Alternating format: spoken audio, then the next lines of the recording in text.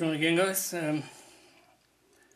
I've been watching Charlie Mac's last few videos where he's working on a Tamiya bike. He's mentioned a few times how great a kit that it is, and again, I agree with him 100%. They're awesome kits, and like Charlie said, if you haven't built one yet, I would highly recommend to give one a try.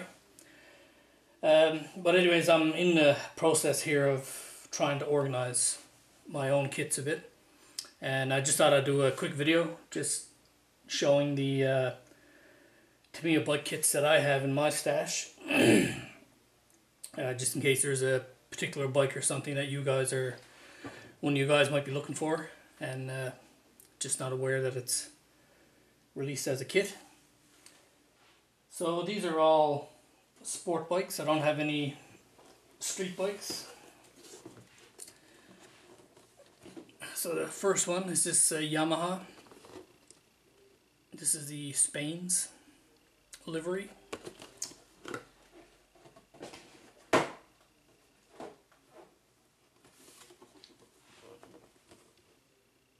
This is the Ninja, the H2R. This is the turbocharged bike. So this bike, you can get two versions.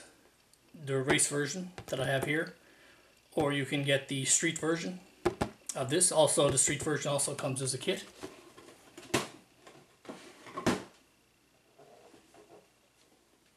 I have another Yamaha. This is the exact same bike as the Spain #1 bike. Just a different livery, but I think they're the exact same kit. This one is actually my favorite bike, not just kit, but in real life. Ducati, it's the Panigale S. One thing you will notice on a lot of these bikes,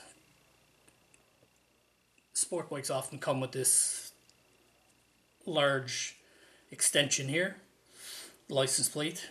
I know here in Canada, and likely in the US as well, and I guess probably other places, but oftentimes this is the first things that gets removed from these bikes.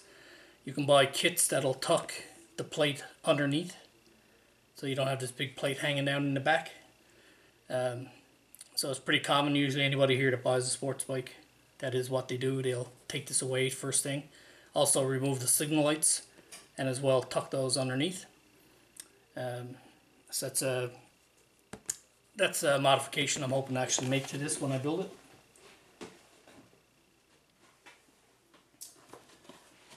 This one is another Ninja. This is an older version. Not sure how many cc's this one is, but again, sport. I think maybe this might be the one that Charlie's building. I'm actually not 100% sure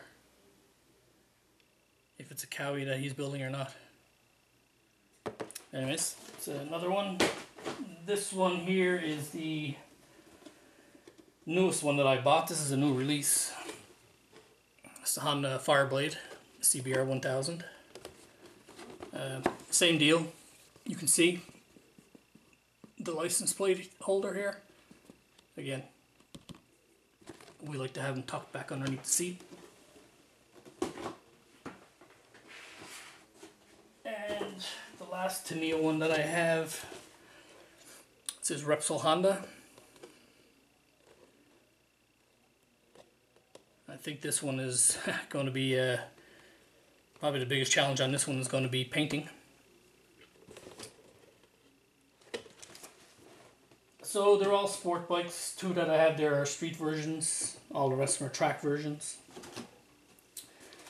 I do have this other bike kit, 112. It's a Fujimi kit, and it's also a race bike. I'm not sure what the livery is on this. I'm not sure if it's even a real livery. It could be from some Japanese anime or something, I don't know. But this is also a Kawasaki.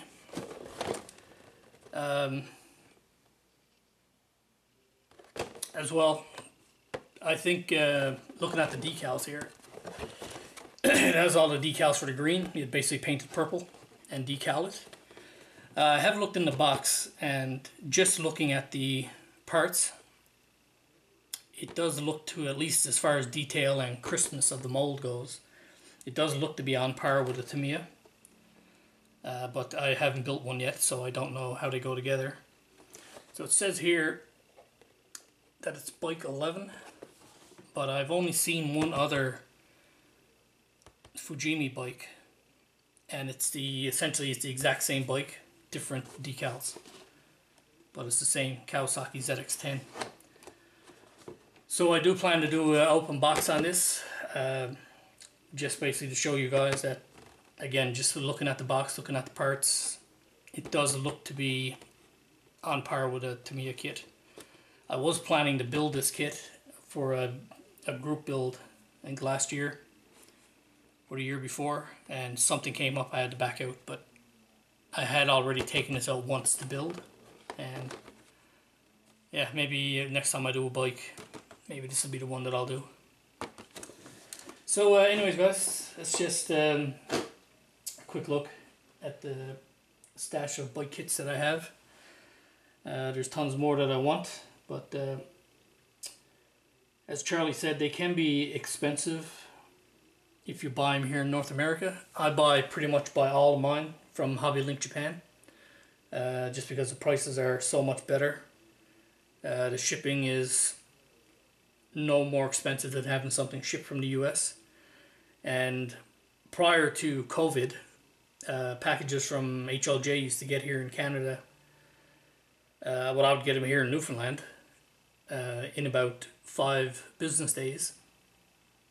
So it's very quick. They would be here in Canada in 2 days, but it would take another 3 days to get them from Ontario down here to Newfoundland. Since the COVID pandemic, it now takes about, I think the last package I got from there took about 3 weeks.